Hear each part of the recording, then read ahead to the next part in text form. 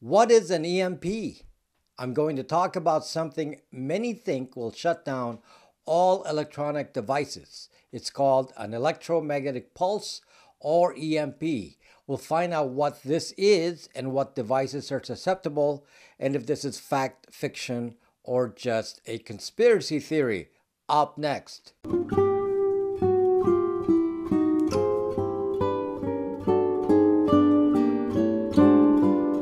An EMP can come from a nuclear explosion, yes. In fact, that's mostly what we think about. However, the sun can cause EMP-like effects from something called a coronal mass ejection, or CME. The first one we experienced was in 1859 during the time of the telegraph. Telegraph wires went down back then. It all sparked up and no one knew why. There have been smaller events even in the 80s. The most recent sunspot caused event was in 2012. But fortunately, the Earth was not in a position that could be affected, and this was just by chance. We could have been affected. The main fear comes from a HEMP, or high altitude EMP, from a nuclear device. A nuclear explosion at ground level won't have much EMP effects. This is why early bomb testing didn't really focus on these effects. But later on, high-altitude devices were tested in the USA and in the USSR, and a mass effect on electrical devices were seen. For an HEMP to affect a large area, such as the entire US, the device would have to explode 200 to 300 miles up in the atmosphere. I will explain how an HEMP works. Nuclear explosions actually cause three distinct effects, and each has its own wave behavior.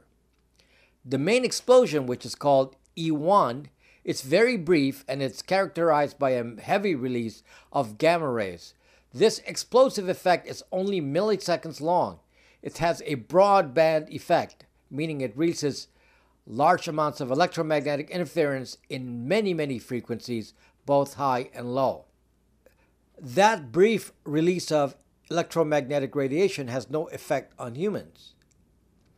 The upper atmosphere is inundated by gamma rays from the sun every day, so that will not reach us. But the intensity of the gamma rays in a small area will cause electrons to be separated from the atmospheric atoms nearby. This is the same kind of thing that happens every day with the sun, and it's called ionization. But in this case, the effect is local, and a huge electrical charge is created because of all the free electrons in this one little space. There's an E2 phase of the explosion, which is more like a lightning strike. And this has the effect of strong static electricity. It's not going to have much impact on our devices. The most serious effects come in the third phase, called E3.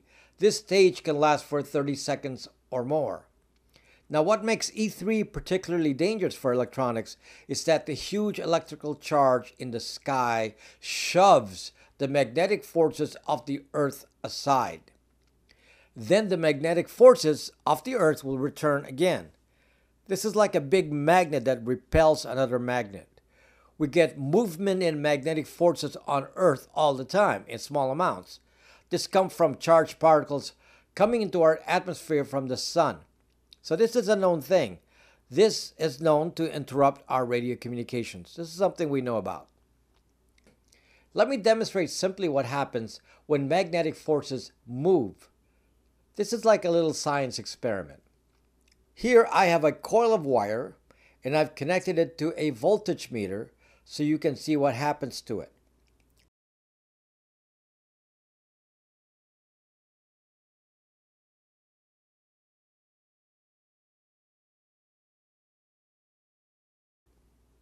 There's a magnet next to it.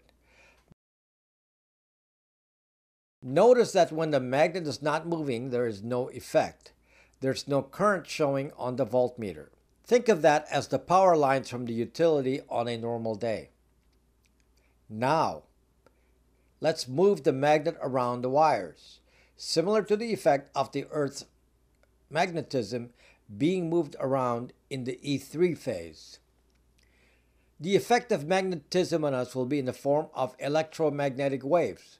This is a cyclical force going up and down. So I will emulate this by moving the magnet back and forth. Your wall AC outlet does the same thing in 60 cycles per second. I'm doing it in slow motion here. If you look at the voltmeter, you will see that not only is it generating electricity, but you can see that the polarity is changing from positive to negative. This is why it's called an alternating current, or AC.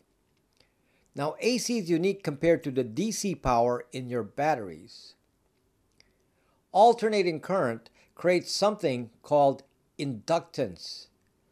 As you can see here, simply moving a magnet over the wires creates electricity.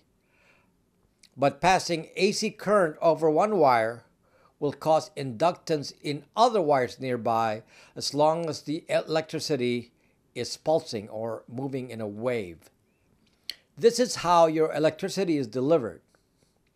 In order to make the wires be delivered to your house, the electric utility puts out a stronger voltage on the wires, and then when it's near your house, the voltage is lowered with a step-down transformer. A transformer is a form of inductor, just like I was saying about the coils. A step-down transformer lowers the voltage to 110 volts by making the turns of wire less on one side of the circuit. So our entire grid is made up of thousands of miles of wires and step-down transformers. When an EMP3 hits these wires, a long-range and extremely strong low-frequency electromagnetic wave hits all of our wires. On utility poles, in inside wiring, in extension cords, in antennas, it's projected that the wavelength will be under 10 Hertz.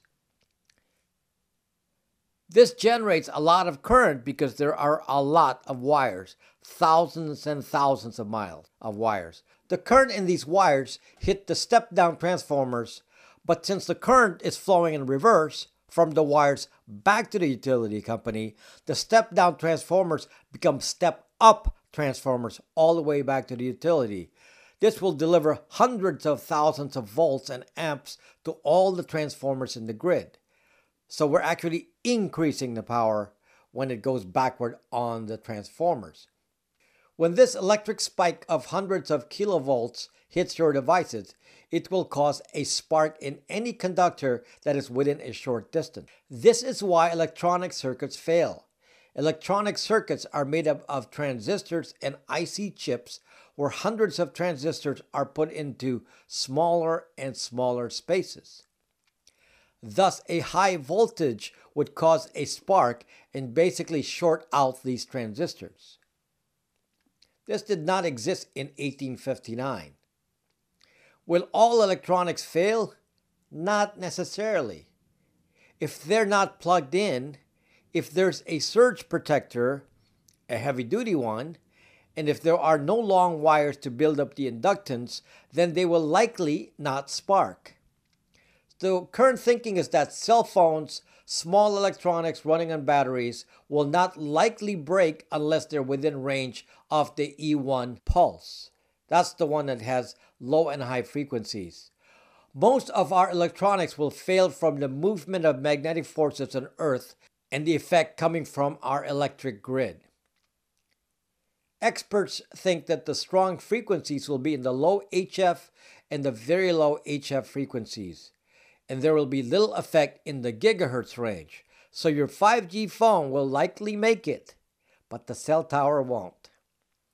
Will Faraday bags work? The most common prepper recommendation is to store some devices like radios in a metal garbage can with a cover. Then you put your gear in plastic bags inside it. This is a sensible version of a Faraday bag. Probably any metal enclosure will work as well, like a gun safe. Put some radios inside a metal safe. Just lay the electronics on some insulating material. But the problem with thinking of a Faraday container is that it means you can't use the devices. You're supposed to learn how to use radios and things from practice and not learn it when there's no one to talk to. So here are some tips from experts. Surge protectors will work, according to them. Putting a surge protector at the utility box may not work because there's still house wiring that can get inductance. So think about all the long wires around you and think of what could spark. Antennas should be disconnected when not in use. Cars, by the way, are enclosed in metal and they don't necessarily have long wires.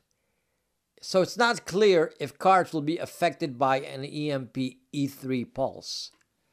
The metal of a car would create inductance, but maybe not resonant with the low frequency wave. How solar panels will likely fail, by the way. The microchips in the controller parts would be vulnerable. One thing is clear. Whether from a man-made EMP or a sun-induced EMP-like event, our grid and our reliance on electronics in this modern age is at risk.